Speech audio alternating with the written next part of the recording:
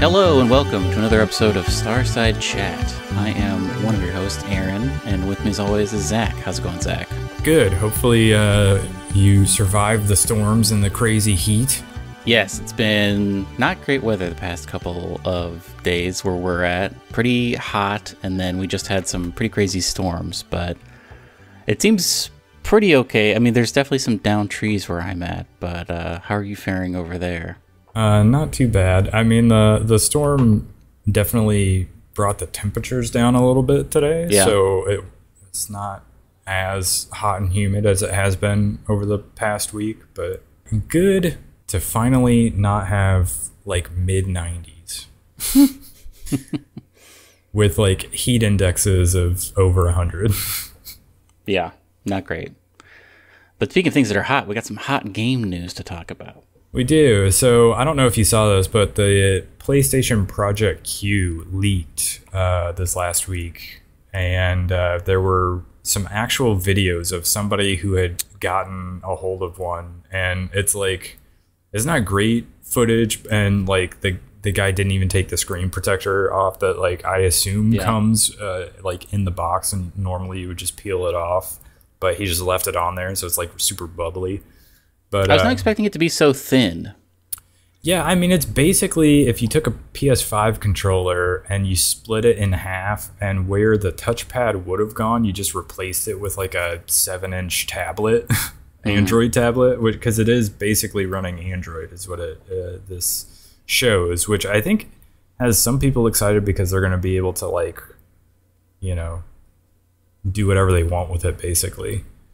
Turn it into something other than just a PlayStation cloud gaming controller, basically. But I mean, everybody else is disappointed that it is a cloud controller and not like, you know, PlayStation's version of the Switch or like a new PlayStation Portable console of some sort. But I mean, I get it. It's one of those things where they have sort of struggled with their mobile sort of PlayStation Portable line for a long time. They've never been able to keep up with Nintendo. But especially these days where you've got the Switch and the Steam Deck and a bunch of other like PC portable gaming devices, people do like to just like, especially if you have like your family around and you don't want to be off in some room playing your PS5 somewhere. You could be sitting on the couch, hanging out with your family, and just pull out your little cloud streaming device and just play the game and still be there. But so I get it. I get the use case for it, but I do agree with everyone else that this should have just been like its own. It should have been a Steam Deck, but instead of running Steam, it ran, you know, Sony's proprietary PlayStation software and gave you basically access to the library. I mean, I don't know how they do that necessarily because, well, actually, they still could. It would probably be more expensive, but I mean, you figure they've ported God of War and Horizon to PC and like the Spider-Man games, and I think most of those run fine on the Steam Deck, but I mean, you can buy, there's a number of like small form factor portable gaming devices that you can emulate PS2 games on. So there's no reason they couldn't just make an official version of that. Yeah. And I mean, if nothing else, most of Sony's PS5 games are also on PS4. And so if nothing else, you could just have it run PS4 games, and then if you wanted like a PS5 game, it could stream that. You know, it could still do both things, but that is not the direction they've gone, unfortunately. So I mean, it's also crazy to me that it is. I know I've said this already, but it's like so thin, and I wonder if they're putting form over functionality. Like I wonder what the battery life is on this thing, because it seems like it's not going to have that big of a battery if it is that thin. Like they could have chunked it out a little bit and just like, this is good for, 12 hours or something. But I don't know. Yeah, and I've never used my phone to do the streaming for like, I know you can do that. I did it a couple of times. How did it work? Like, was it? It was solid? fine. I mean, all I did was really play. This was back when I was playing Destiny 2, so I would like hop on there, and I had like a little Bluetooth controller, and would just like run around and do some daily stuff. But it did. I mean, I'm trying to remember what phone I had when I was doing this. It might have been my Pixel 3a. So I mean, it's not like a top of the line flagship, but it did burn through the battery. Yeah, I assume it would do that. Also, you had a Vita, right? Yeah, and I did the exact same thing with that, and that was a much better experience actually. And the battery lasted a great amount of time. I pretty much only bought that. I found that Vita for like crazy cheap at a Video Games Etc. And I bought it solely for the purpose of playing Destiny while I was like away. And it worked great. It worked totally fine. There was a little bit of a delay, but I wasn't doing like super precise stuff, so I didn't really need it to be like I couldn't play esports on it basically. Sure. But yeah, it was super solid. Yeah, I think basically what people wanted from this was a new version of the Vita where instead of having its own like proprietary line of games that were built specifically for the portable device, this just like you could download games from the PlayStation Store and they would basically be PS4 and possibly some PS5 games and just run those on this device as opposed to having to stream them. But I still think it's a little bit cool nonetheless. I do too. I think it's cool. But we'll see how it actually runs games and whatnot once it finally actually comes out, which I don't actually know. When is this thing supposed to come out? Is there a release date? I'm not sure. There might not be. I know it's fairly expensive. Like, I think it's over $300. I could be wrong, but last time I saw it, I thought it was that. But PlayStation loves to make weird, super expensive accessories, like that PSVR 2 that's like more expensive than the console. Yeah, that's crazy. I mean, I'm not big on VR, and I know like some people think some of the stuff that PlayStation has released for PSVR, even like the old PSVR 1, like was pretty cool. But I don't know. I'm not sold on it enough to spend that much money on it. So here's something I did over the past week. I went to an arcade. Oh yeah? IRL. And I played a VR title at the arcade. Which one?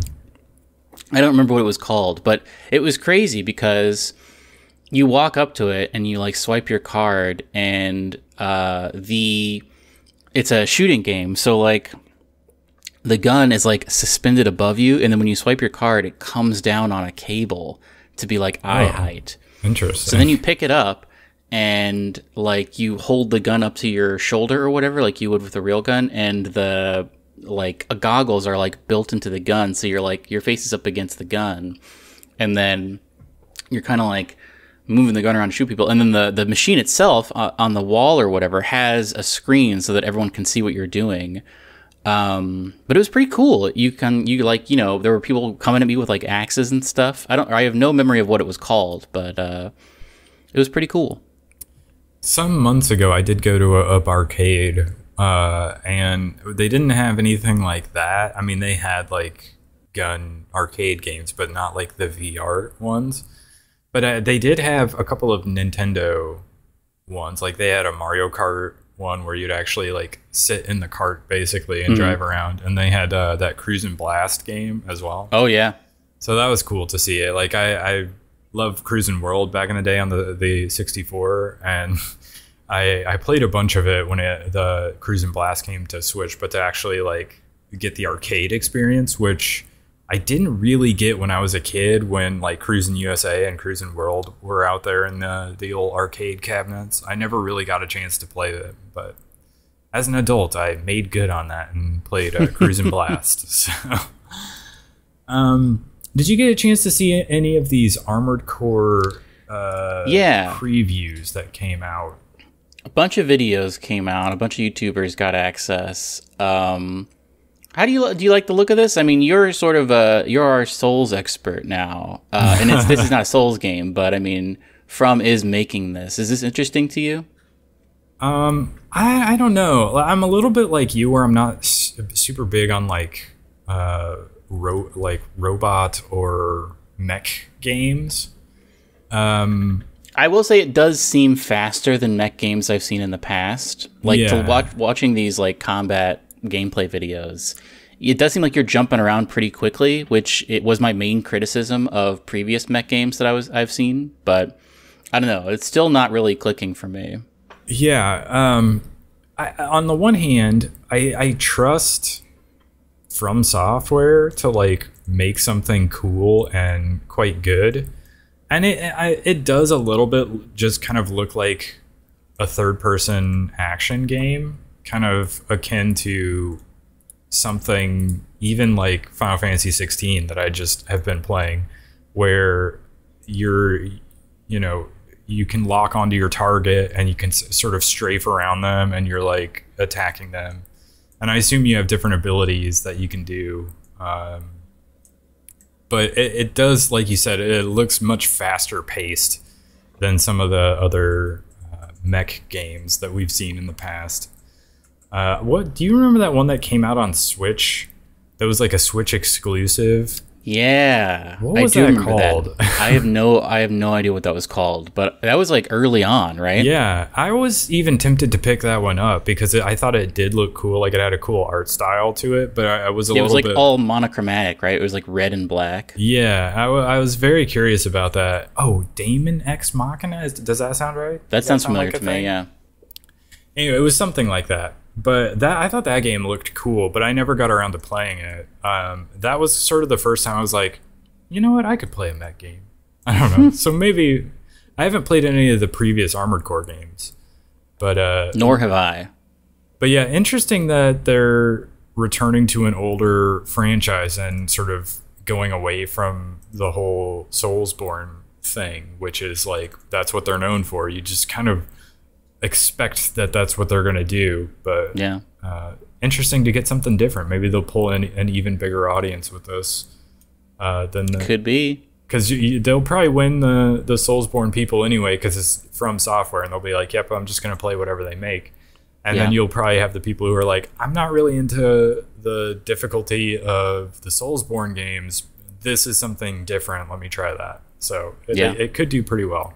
Zach, have you ever wanted to play as Nicki Minaj in Warzone? Can't say I have.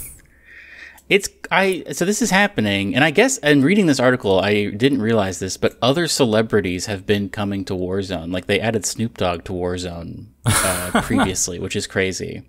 Yeah, because normally you get like fictional characters. Like we were talking about how they had added characters from The Boys, so like Homelander and Black Noir and Starlight were added, I think, earlier this month.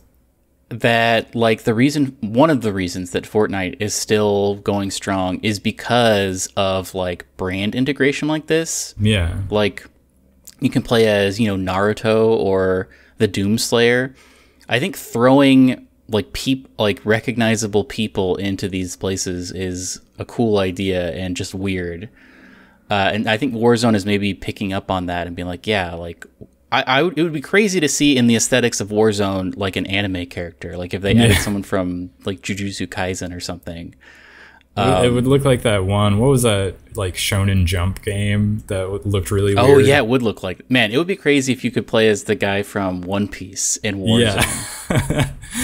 I mean, I get the strategy because it's like, oh, this is a famous person that people know, and so it'll like draw people in. But it is a weird thing to think about as instead of like a fictional character that's like, oh, Spider-Man is here now, I want to play as Spider-Man. It's just like Nicki Minaj. It's like when they added to that Dead by Daylight, they added just Nicolas Cage instead of one of his characters. It was like just the actor Nicolas Cage. Yeah, this isn't a particular character he played. This is just Nicolas Cage. Like, I don't understand that. It's interesting. Yeah, I thought it was really weird. I guess I have not really. I mean, Warzone has always been something I haven't really checked out because it is like so big to throw on a hard drive. Yeah. Which, by the way, I heard that Baldur's Gate 3 is also like a massive download. Oh, really?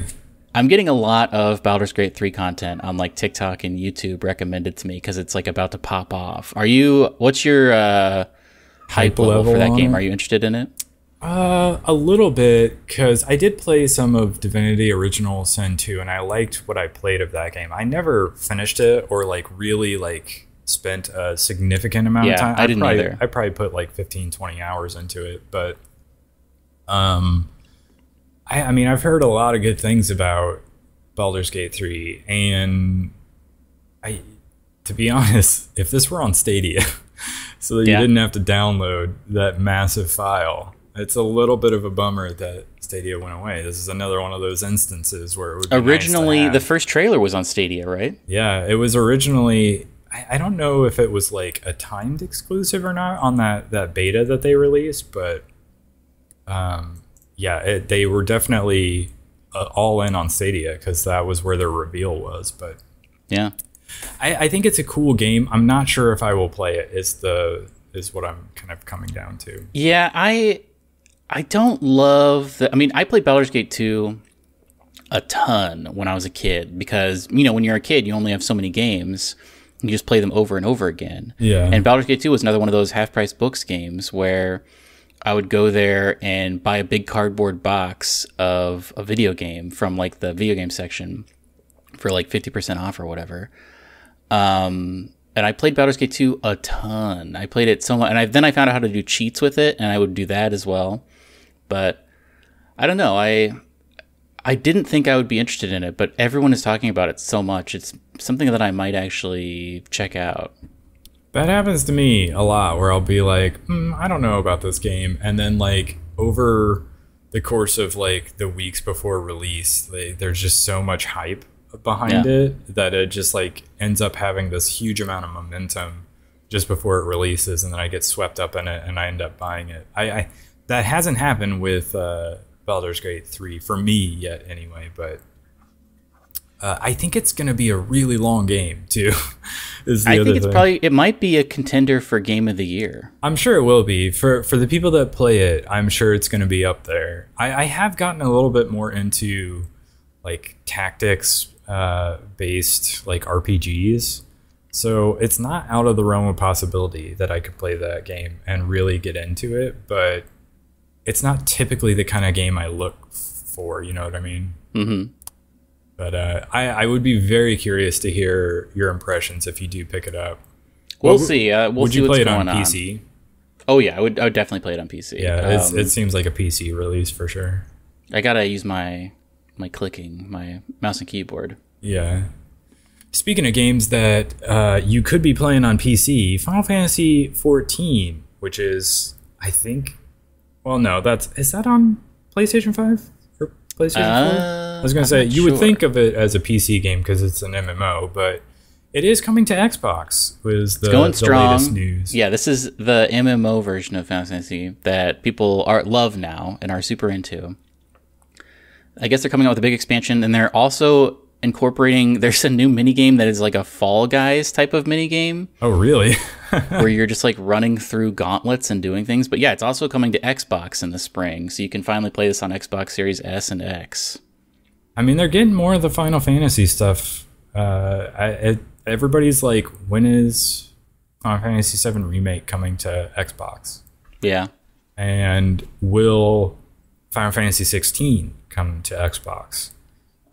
This is one of those things where you feel like Sony might try to buy Square Enix just to prevent the stuff going to Xbox, because they've had a good relationship with Square Enix for a long time, and that's why they get these like timed exclusive deals on like Final Fantasy games. And I don't necessarily love that, but it is like one of their big sellers, so it'll be interesting to see it on Xbox.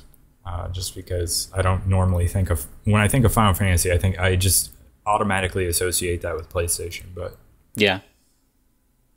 Do you have any interest in Final Fantasy 14?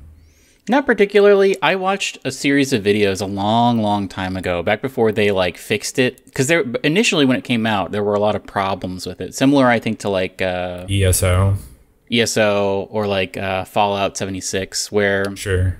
it launched and people were just like, all of these quests are taking too long, and did anyone even play test this? This is awful. And eventually they were like, we need to revamp this. We need to do like a 2.0 or whatever. And now people are obsessed with it. But I have never really been an MMO. I've wanted to get into an MMO because I think it's a fun, interesting kind of thing. But I don't know. It's not, the gameplay of it all is just not super enticing to me. Like, I don't feel like the rewards you get are what I want from a game.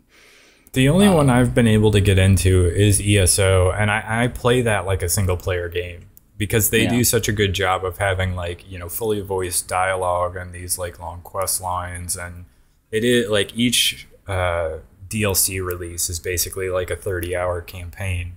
And so if you like Oblivion and Skyrim, you can jump into ESO and basically play it like it's one of those games and just sort of ignore the MMO trappings of it and still get a solid like Elder Scrolls experience out of it.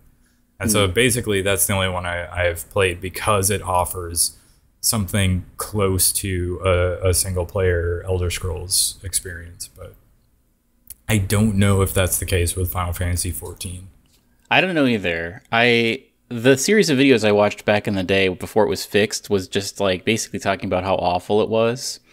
It was a guy from an old YouTube channel that I used to watch basically showing his friend all of the ways that like they needed to level up in order to complete this quest, and it was just like crazy how unintuitive it was and how long it took.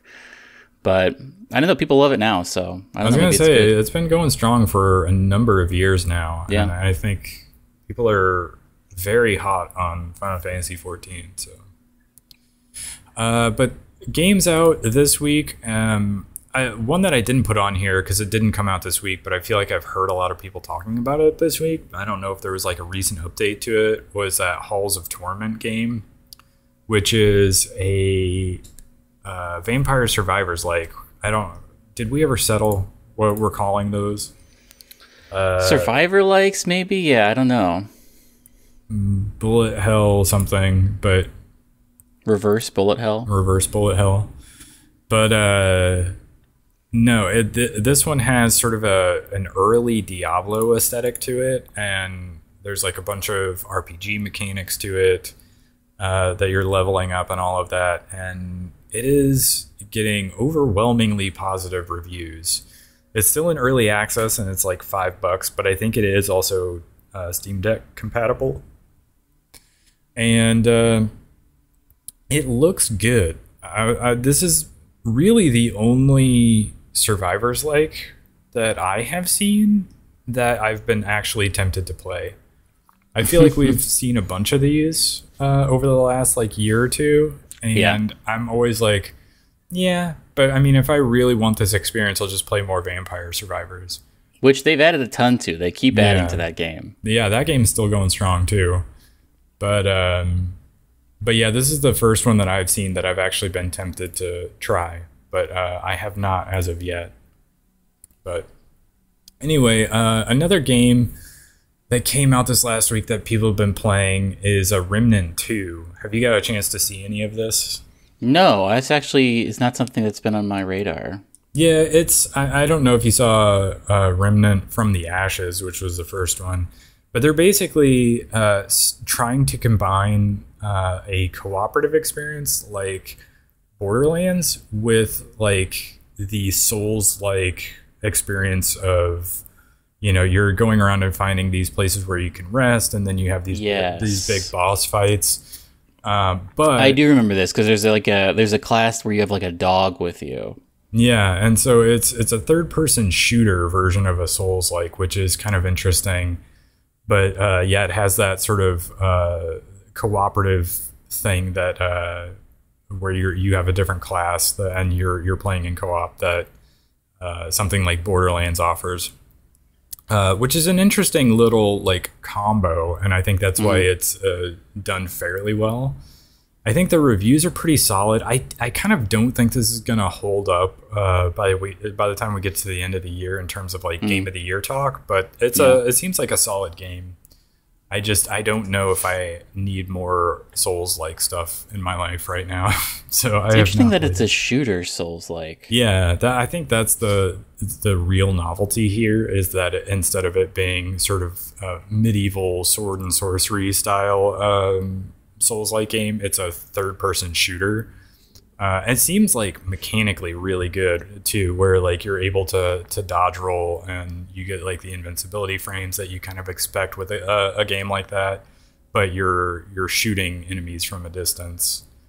And then I think there might be like some melee weapons in there as well, but mostly you're doing third person shooter stuff. Mm-hmm.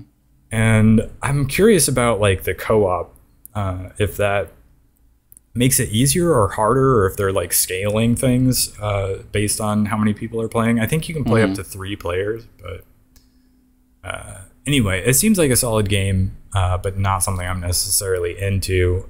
Same for the next one, Disney Illusion Island. I think that came out on Friday. It looks kind of like my first Metroidvania kind of a thing. That's very apt. There's no combat to it. You are just like jumping around and avoiding enemies, and it looks like, both in its art style and its gameplay, it looks a little bit like Rayman, but instead of it being level based, it's sort of structured like a Metroidvania.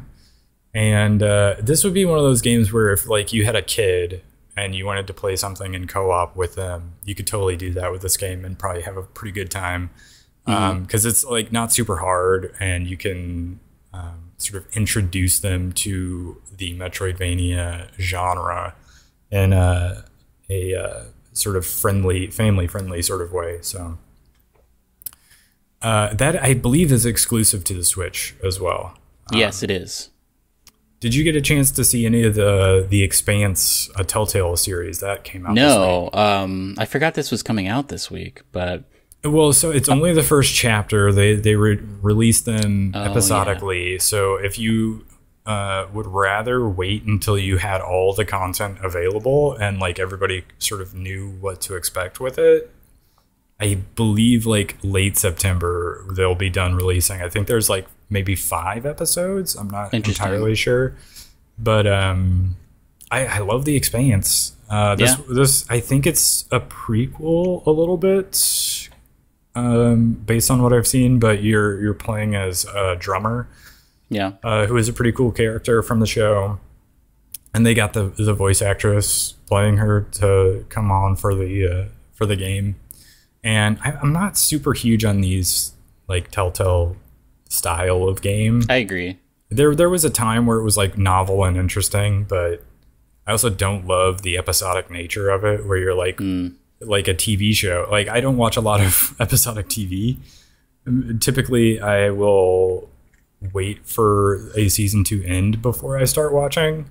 And I would do the same if I planned on playing this, but I don't know. I don't know if I will play it, even though I love The Expanse, which I think is a great show. Everybody should watch. I also think it's a great show, and I love The Expanse. I'm not super into the belters, because I sometimes can't understand what they're saying. I feel like this is going to be a lot of people talking in like belter slang or whatever. Yeah, but definitely, because you're following drummer, and she's a belter, and she's like, her crew is a bunch of belters. So yeah, that would definitely be the case. But it's cool. I'm all about more stories in The Expanse. I am on the precipice of finishing the series, and I would love to have more of it. So maybe I will check this out. I don't know.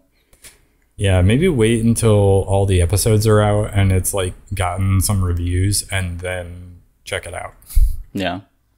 The other one, this isn't a release from this last week. It might have been, well, maybe it was. It was the 21st, I think, was Pikmin 4. Which you said you've been playing a little bit of. I've played a little bit beyond what I had played in the beta. Your progress carries over.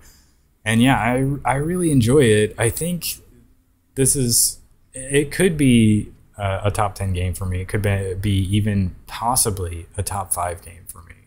Of the year or ever? Of the year. Because it's just really fun to like go around and like in a fairly chill environment and just like collect items and things like that. I know like it might get a little bit more difficult as it goes, but like it's sort of Nintendo's version of a real-time strategy game where instead of like sort of the top-down God view and you have like a little cursor that you're moving around, you're actually playing as a character. And so you're just sort of assigning your Pikmin to do different tasks for you, and you're running around and grabbing collectibles and things like that, and maybe defeating some enemies. And then you sort of have this like overworld. They're sort of open zone style areas that you go around to, and you collect a bunch of items, and you may take out some enemies. And then they have these like little warp pipes that you basically go down, which is a very Nintendo thing to do. And those are not timed at all. Like there's no day timer at all when you're down there, and they just sort of hand wave that whole situation and just go, oh, time works differently when you're down there. Don't worry about it.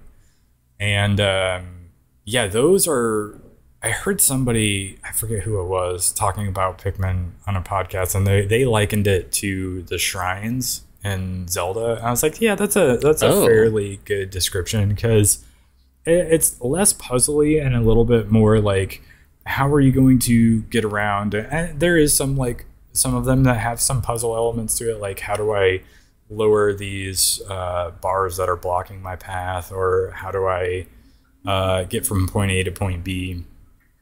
And you have to use Ochi and the different Pikmin to figure out how to do that. And you have some enemies to take out, and you're collecting items down there as well. And yeah, it's been very fun, very chill so far, and it's been a kind of a nice palate cleanser for me from Final Fantasy 16, which I have finished. We can talk more about that later, but yeah, I'm really enjoying what I've played so far of Pikmin 4. Do you have any interest whatsoever in Pikmin? Not really. I don't know why, but for whatever reason, it's just not doing it for me. See, I thought that until I played the demo. Yeah. And then I was like, oh, this is what Pikmin is. And I was like, yeah, I could play a lot of this. And so I played a lot. I'm going to probably play a lot of it before I'm done. But I'm interested to hear. I would say check out that demo for sure. Is the demo still up? I believe so, yeah. Maybe we're back in the age of demos. Like it has returned. There was like a Final Fantasy 16 demo that I got to play. Like a lot of games are doing demos now, and I think it's awesome. So well, that's what I'm interested in hearing your thoughts on. Since you have completed Final Fantasy 16, is it something that's going to land in our Game of the Year builder? Yes. I thought I already put it in there. Maybe I didn't update the doc that we have with our Game of the Year watch, but I slotted it in at number 2 behind Tears of the Kingdom, and I think it will stay there until Starfield comes out, and then it could slip to 3. But yeah, I really liked it. It does those like big story beats so very well. I know like some people have complained about like the side quests being not super interesting. I don't think I agree with it. I think I can understand from a gameplay perspective why it's like, oh, you just have to go kill some enemies. And it's like, well, the main thing you do in this type of a game is combat. So of course that's what they're gonna have you do is combat. But like from a story perspective, they do a pretty good job of like fleshing out the world and the characters, and a lot of those side quests have a sort of multiple stages to them, and they sort of build throughout the course of the game. And towards the end, they will get like some sort of conclusion. And I think they did a good job of like carrying those through. And a lot of there are a lot of characters in the game, and I liked what they did with those characters. So I liked quite a bit of the characters in the game. And I like the combat a lot too. I thought it was really fun. There's like 7 different icons that you get. Icons spelled EIKON or something weird like that. Not like icon like ICON. It's like a weird Final Fantasy version of that word. But yeah, they each have different abilities and things like that. And you can only take 3 of them with you at a time, and so you're swapping them out and trying out different combinations, and you get ability points as well that you can use to upgrade each of the different attacks and abilities that you can unlock. And if you upgrade them a second time, that masters them, and then you can start mixing and matching, so you can have like the ability from, say, like the fire icon with but use it on the like the wind icon or whatever. And so you can sort of mix and match that way, which I thought was pretty fun. And there were some challenge levels to do as well. I basically did everything. I completed all the side quests. Wow. I was gonna platinum the game, but you have to do a second playthrough to get all of the trophies.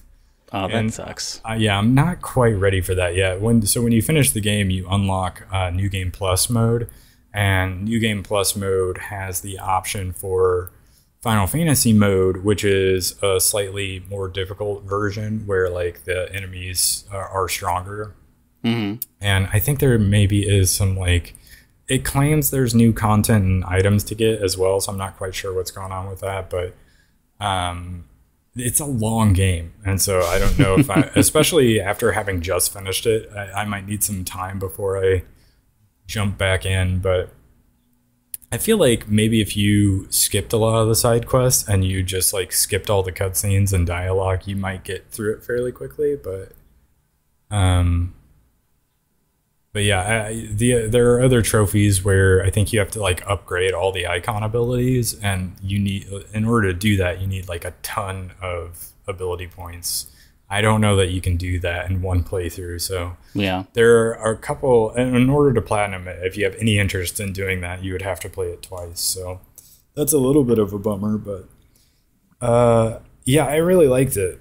I think it is a solid game. I like the main character quite a bit as well, Clive. So yeah, I know that this is not up your alley because you didn't like the medieval setting of it, but I recommend it for anyone else. Well, the other thing we're kind of in our what we've playing and watching. Both of us have seen Oppenheimer. Yeah, what did you think of it? I liked it. Did you see it in IMAX? I did not. I only got a chance to see it on the normal, so not even like the deluxe screen or whatever. I saw it in like kind of a fake IMAX because, of course, it like costs a bunch of money for a movie theater to have the IMAX license and say it's officially IMAX. But I saw it in a large form factor, what they call, what is it, a PLF format, a premium large format. So I saw it in extreme screen is what they were calling it on this place. But yeah, it was, I don't know that it needed to be, like, I was expecting there to be a reason for it to need to be seen in a large form factor. But it did not seem like that was super necessary. I was going to ask you about that, like, because there was a trailer I saw for that movie before when I went to see Mission Impossible. And the trailer was like highlighting, oh, definitely see this on the biggest screen you can find. And I watched it, I was like, I don't think I needed to see it on a bigger screen. I think it was fine. I will say my favorite part of the movie was the first part where he was like somewhat young and like conceptualizing all of this stuff. And so it was like a sequence of events where he was a young guy in like England and Europe, and he would just be like hanging out and like visualizing these crazy concepts, and they would put that to the screen in like really crazy ways with like cool music in the background. And that did look really cool in the big screen, but that's Christopher Nolan's style in a nutshell, where it's like, we're going to have some loud Hans Zimmer music, almost drowning out the dialogue, and we're going to quick cut a lot. And I think sometimes that works because it really builds tension in like later parts of the movie. And he puts that to good use in those times. But there are also times like early in the movie, I feel like we were like 5-10 minutes in, where he's like already doing that. And it's like this montage where it's like loud Hans Zimmer music and it's like quick cutting back and forth for different things that Oppenheimer is doing. And it's like, we don't know who this character is yet. And it feels like you're giving us a late movie montage as he's like trying to work stuff out. And it's just like, I feel like that's something that has been a little bit symptomatic of Nolan's more recent movies, where he's gotten very into like heavily editing things. And again, sometimes that really works. But it is crazy that there would be just dialogue scenes where it would just cut to later in the conversation. Yeah, well, and it's told in a very non-linear way. And he tries to differentiate what time period he's showing you by having some of it in like black and white and some of it in full color. And that it didn't always help. I was like, I still don't know what time period I'm looking at right now. There was a part in the middle where I wasn't sure if we were jumping ahead or not, where I wasn't sure if the bombs had already gone off in Japan. Because they were kind of talking about it like, well, what's next? But then it seemed like actually they were trying to pick a place to drop the bombs. And I was like, when is this taking place? Yeah. So in the middle, it got a little muddled, I think. But were you surprised at all that they didn't have a single scene of like war at all? And they didn't show crazy. The bombs dropping at all? Yeah, that was surprising to me. It was also surprising... Again, I saw it in that large form factor, and I thought that the actual like Trinity test was going to be like a super, super wide shot to take advantage of how big the screen is going to be. Mm-hmm. But there never really was that super, super wide shot. It was just like, I mean, it was impressive and it was a cool sequence, but I don't think they took advantage of it being on the 70 millimeter. Yeah, that's interesting. Now that I think about it, they didn't ever go cut to like a super wide shot. It was, if anything, it was a lot of extreme close-ups. Yeah, which is a weird strategy for a nuclear bomb test. But other than that, I that sequence was pretty cool. But yeah, it is a strange move to not do like an extreme wide shot. But I think... Of all of Christopher Nolan's movies that I've seen, it's probably the one I would rewatch the least, just because a lot of it is just courtroom drama. And like I've rewatched Tenet a bunch of times, and I've rewatched Inception a bunch of times. And really? So do you understand Tenet? Oh yeah, I fully understand Tenet. I was gonna say I've only seen it once, and I did not fully understand it, and I thought that was his most muddled and confusing movie. I think that one of all of his is the most, well, I should say, I mean, what's that first one? Not the first one, but Memento definitely also warrants a second watch. But yeah, I think if you watch Tenet another time, it is definitely confusing because you have to like really remember like, okay, things have already happened. So he on paper planned it all out. So it makes sense to him. But like to visualize it, you have to watch it a couple of times to be like, okay, this is why this is happening. This is the sequence of events, and this is like overlapping.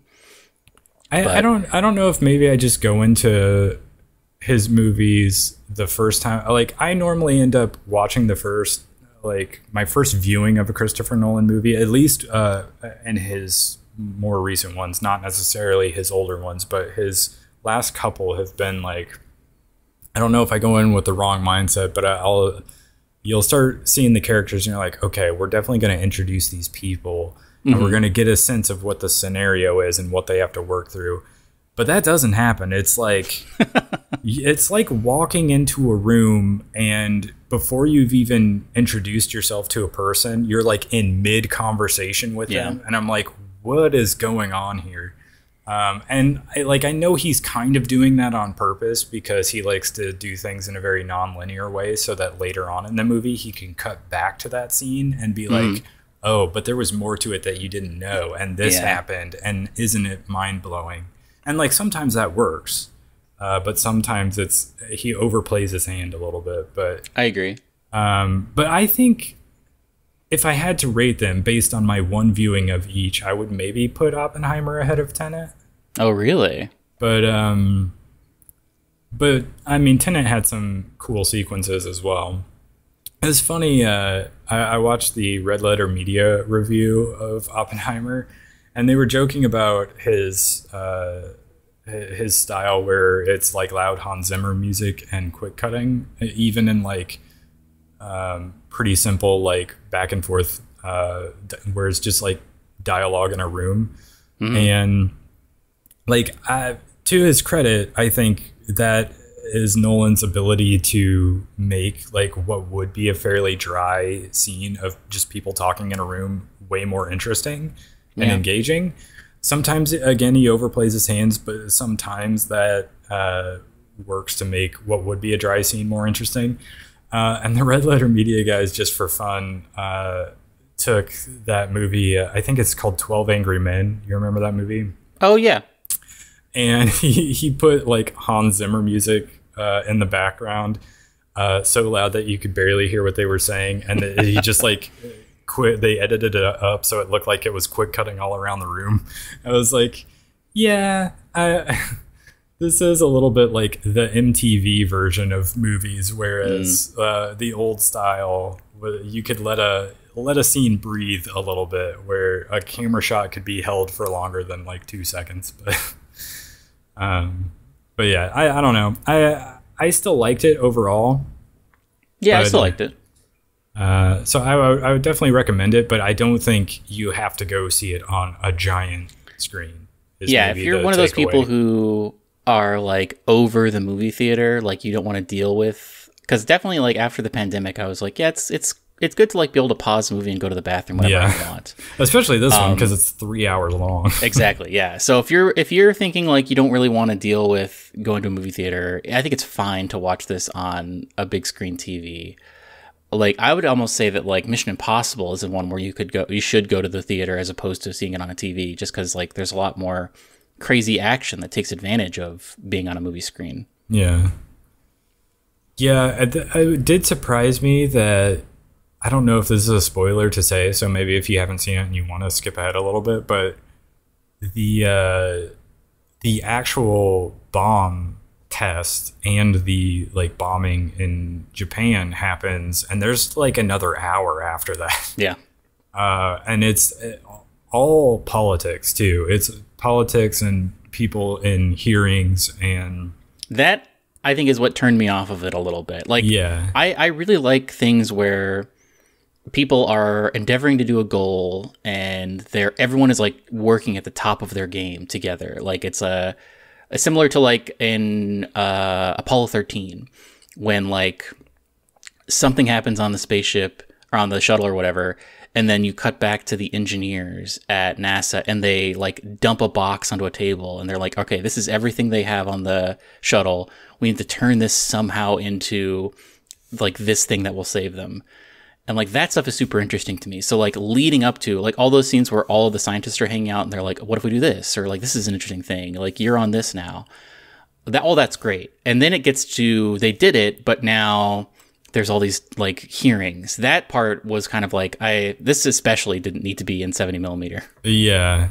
And I get that like that's part of Oppenheimer's story, where like he was basically, the father of the atomic bomb, and then after that, because it was like the McCarthy era, it like his name was sort of dragged through the mud, and so he sort of had that period where he had sort of lost his standing, and so I guess they wanted to go through that, but in a movie like this, they almost could have skipped it entirely, and I wouldn't have thought it was a lesser movie. If this was a solid 2 hours, I think it would have been an even better movie.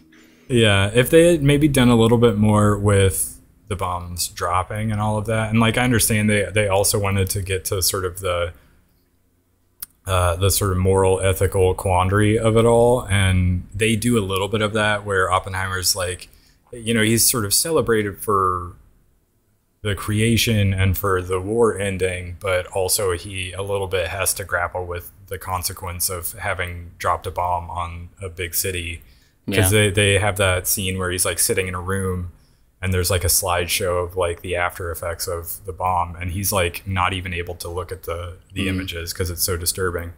And like, so I get I understand why they wanted to take the time to do that, but yeah, the hearings and everything was a bit much.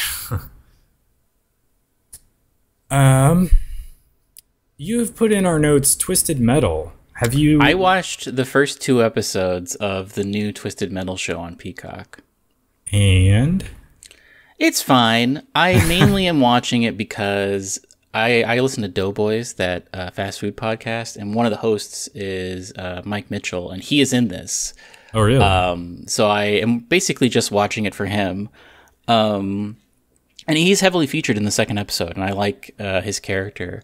I think I will continue to watch it just to see what his character's arc is, but it's not something I think I would watch if he wasn't in it. I'll say that.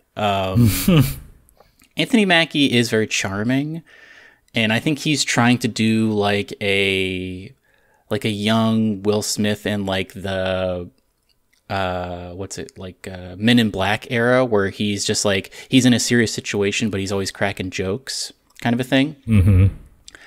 But I don't know. The tone is a little bit all over the place. I'll watch more of it before I like render a final verdict. But I do like that Mike Mitchell's in it, and his character is cool. So I'll continue to watch it and report back. So not necessarily something I need to rush out and watch. No, it's on Peacock, which probably, I mean, do you even have Peacock? No. Yeah. I would say if you are going to get Peacock, definitely, I talked about this when I was watching it on the podcast, but that Paul T. Goldman is probably the best thing on Peacock, which is just like a limited series that's very, very interesting. And that MacGruber show was also on Peacock, which I thought was just weird and funny. But in general, there's not a ton. Oh, and Poker Face is on Peacock. But in general, there's not a ton of stuff on Peacock. I mean, you get the back catalog, obviously, of like old NBC stuff, but yeah, I was going to say, it's not one you really need to get. They pulled The Office over from Netflix to Peacock. Oh, did they? I think they thought that was going to be like a big, now everybody's going to drop Netflix and come over, because there was a long time there where a lot of people, including myself a little bit, basically only maintained their Netflix subscription so that they could watch The Office.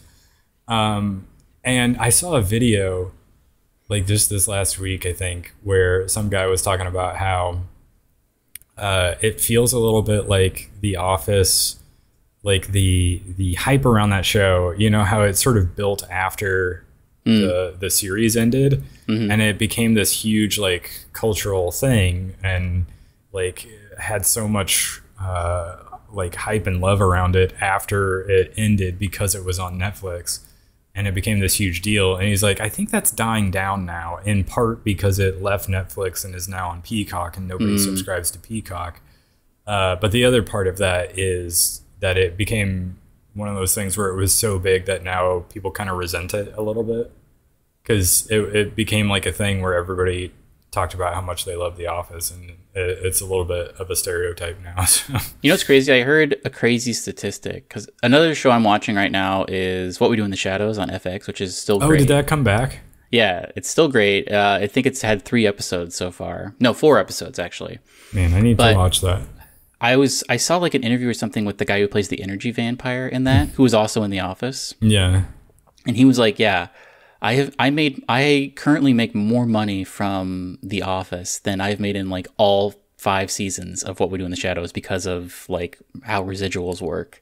Man, that's crazy. And he was only in The Office for like a couple episodes, but for whatever reason, because it was on like terrestrial TV or whatever, he still like makes bank off of that, as opposed to What We Do in the Shadows, which is primarily on streaming. That's crazy. Yeah, he was like a pretty small side character in The Office, like sort of off and on over the years. And yeah, that's crazy. It's crazy. He's like a featured player in What We Do in the Shadows. That's crazy. But, anything else you want to hit before we get to your parting wisdom? I did watch the first episode of an old 90s anime called Initial D. Have you ever heard of that? No. My friend recommended it to me. It's on Crunchyroll. It's very funny. Like, it's a good premise for a show, I think. That it's about like street racing, so everyone's like super into cars. But like all of the cars are super awful early 90s CGI. So you'll get this like really nicely illustrated like two people talking scene, and then they'll be like, "Oh my god, look at that cool car." And then it's just like almost a clip art version of a 3D car going down the road, which is very funny. I might watch more of that. But other than that, I haven't really been watching much more or playing much more. Yeah, hopefully I'll get a chance to play more Pikmin 4 and have like deeper thoughts on it next week. And then I think next week is Baldur's Gate. You think you'll pick it up? You know, I am getting more and more to the point where I think I might, just because people keep talking about how great it is, and I do have a lot of nostalgia for Baldur's Gate 2. Maybe I will. I don't know. I think you should, and then we should talk about it on the show next week. Perhaps I will. On that note, why don't you hit us with your parting wisdom? On TikTok, I have been getting a lot of videos of this guy who I don't follow yet, but I just like, I watch all of his videos at like in their entirety. So I think he's just getting recommended to me a lot, but he's doing a thing where he's going to like every restaurant. He lives in California. So he's going to every restaurant that has like Mexican style food and ordering just a bean and cheese burrito. And they all look so good. So my advice to you is to go get a bean and cheese burrito from somewhere, because it looks really good. What place would you recommend? They're not a sponsor, no matter which one you say. So, you know, that's a great question. The one he got from Del Taco, which unfortunately is not in the Midwest, it's only in California, it looked really crazy because they put fries in it because it's a California thing. So it was like fries and beans and cheese, and it looked actually really delicious. That is crazy. I mean, I would go get like a bowl of some sort, like, which is basically a burrito, but in a bowl with lettuce instead of the tortilla, from like a Pancheros or... Oh, yeah. Have you been to Moe's? No, they opened up right after I was leaving, and I never have gone to one. Oh, didn't we know someone who got like food poisoning from there? Oh, that's right. Yeah, somebody we worked with like went on like opening day basically and tried it. Maybe that's why I never got it. Sick. I feel like you wait at least a week or so after a new restaurant opens before you go try it. Yeah. But no, they've been fine since, because we've eaten there a bunch of times, and it's good. It's worth checking out for sure. I will check it out. Maybe there's one next to me. Yeah, you might be able to basically make a bean and cheese burrito, but with a lot of other things in it. A burrito place that I really like, but there's not one close to me, unfortunately, is Qdoba. Oh, yeah. I wish I could eat there more, but there's not like an adjacent one to me, unfortunately. That's the real question, is which of these burrito places is the best? Where you've got Pancheros, Qdoba, and Moe's, and what's the other one that I'm always Chipotle? Chipotle. I will say I love Chipotle, but they, I think, are not what you're going to want if you're going to want a bean and cheese burrito, because they don't have refried beans. Oh, that's true. Well, don't they each sort of have their own like special type of like meat or meat substitute of some sort? Yeah, I really like the sofritas at Chipotle, because it's like pretty, you don't really need to get the spicy salsa if you get the sofritas, because it's already pretty spicy. But it's really good. It's like, yeah, like a kind of a tofu thing. Yeah, I think I like that as well. Last time I had it, I was like, ooh, I don't know why I would go with anything other than this. Yeah. Because it's like, excellent. Yeah, like you said, it's pre-spiced, basically. It tastes very good. On that note, why don't you go ahead and follow us on Instagram, YouTube, and I was going to say Twitter, but I guess it's X now. X. So yeah, follow us on all those things. Leave this podcast a rating on Spotify and Apple Podcasts, and we'll catch you on the next one. Goodbye. Goodbye.